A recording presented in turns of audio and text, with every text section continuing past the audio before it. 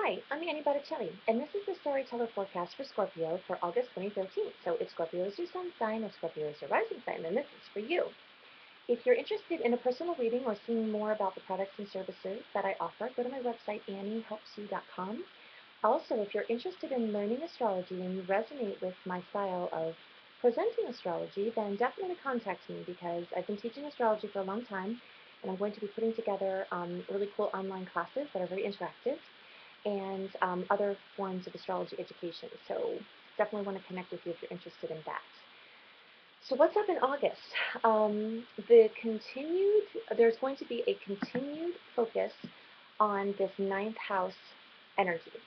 I know I talked in the July horoscope about Mars being there, Mercury being retrograde there, Jupiter recently moving into that house to spend a year. The Sun has recently left there. All about ideals, philosophies, religion, education, teaching, learning, traveling, mind expansion, whatever the different many ways that looks like. But very much prepare to be expanded, to continue to be expanded in similar ways that July has brought, and in some different ways. There's also going to be great work opportunities. So many Scorpios are going to have a highlighted 10th house, which is your work, career, and life purpose. Some of you, after the very introspective Mercury retrograde cycle, will have a aha moment of, I want to focus on this, of all of the things that I do. Scorpio energy is so cool. Um, it's just so deep and so interesting, and it's something that I see as challenging for many Scorpios is the depth and the emotional nature can interfere with getting the expression out to an audience. Some of you have done a fantastic job of this, depending on different placements and different timing in your chart. But I definitely see so many Scorpio people, super talented, beyond just, it's maddening. I don't even know what to do with it. And because of so much inward energy, getting that energy out to the marketplace, to the world, to the audiences that need it, can be very challenging. So you have had in July and will continue to have in August, and definitely even past that with Jupiter having a year transit through the ninth house, chances to see how the way you are seeing things and thinking about things are affecting or limiting your capacity to bring your art, your work, your craft into the global theme, or scene, rather. But in any case, August is probably going to provide many of you with a highlight on this, some direction of which of the many things that you are good at should you focus on and bring out. So there's this simultaneous energy of opportunities with work. So that could mean you could just have work income, which can help fuel your other creative things, or it could be something very specific to your craft. At the same time, you're having Venus circulate through your 11th house. Venus rules love, money, other things, but everyone's very focused on that. So connecting with people through the social media is very critical for this time. Get a website. For the love of God, make a website. This is one of the first things that I will tell many of these, strong Scorpio energies, that if you don't have a website, you need to make one, like right now. I have Aries rising, so for me, everything is right now. Just do it. Stop what you're doing right now and do it right now. And August is a really good time for that because the Mercury retrograde cycle has cleared. August and September are it's a window of all the personal planets being direct. That's going to be rare for the upcoming time because starting in October through like into July of next year, 2014, there's going to be one or another personal planet retrograde or a shadow period of that. August and September are your time to finally get your interface with the world set up. Figure out a domain name. Even if it's multiple ones, just figure it out, make a decision. You can always change your mind. Get a website together. Even if it's rudimentary, even if it doesn't match all of the meticulousness of all of the details that you put in things. Get it up as an interface and get some sort of cart on there. Get PayPal, something where people can start to buy your work or interface with your work. If you're an artist, you need to have a photo gallery. If you do landscape design, you need to have before and after pictures.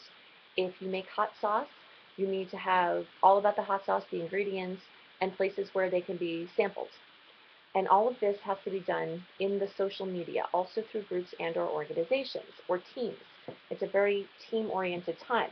A lot of the Scorpios I know are very much into pairing with one person for a project and not groups.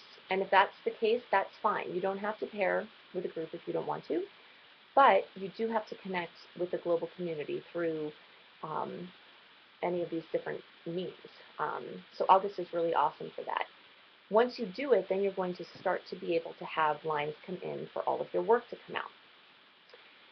So the T-square that's going to happen throughout August can be a challenging point, and everyone's going to be experiencing this. There are going to, unfortunately, there's going to be an increase in natural events, which will just hold the vision that energies mitigate them so that they can be as minimal as possible, but it's the energy of massive internal change. So of course the earth is going to experience that. Of course we each are going to experience that. I don't like to look at astrology as good or bad. Is this going to be a good month or a bad month? I know that many people look to horoscopes to say, is this going to be a crappy month or is this going to be an awesome month? Just tell me what's going to happen so I know. I feel like there's always lemonade that can be made out of lemons. I do feel like a T-square is definitely a stack of lemons. But make the lemonade. You have every opportunity to do it. It's a point of conflict, of stress, of tension that you can use to turn it around. The way I think of this is like if there were a superhero throwing energy at someone, then you take the energy, catch it, and redirect it back at the person. Well, I don't want to say to put it at the person because I'm not advocating that we're attacking people, whatever, but you know what I'm saying. Where you take that energy and go through the tension of forcing it the other way, and by that, you blow a hole in the obstacles that were blocking you. This is a very awesome opportunity to blaze through challenges. A lot of challenges are going to come up under the topic of communication, of your ideology, and possibly health as well, and or how you use your energy, efficiency, routine, or your day-to-day work, etc. So an example of this might be if there are Scorpios that are doing some work maybe that is physically laborious,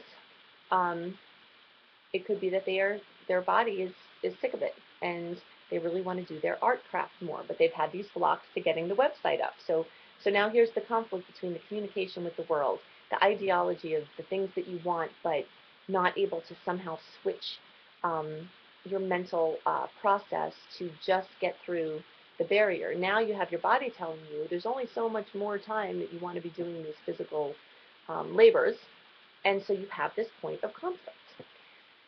How exciting. You know, what are you going to do with that? So anyway, hopefully you'll do something fabulous with it. If you need some help doing something fabulous with it, definitely my department to make lemonade. Superb lemonade maker.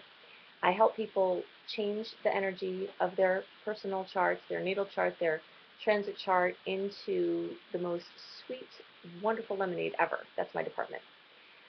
So if you're interested in a personal reading, definitely contact me, Annie at anniehelpsyou.com, or go to my website, anniehelpsyou.com, with a link below here. Check out the other ways that I can help you through books and subliminal audios, etc. If you're interested in learning astrology and you resonate with my style of teaching, then definitely contact me because it's going to be really fun. And let's do this. So I hope you have a fabulous August.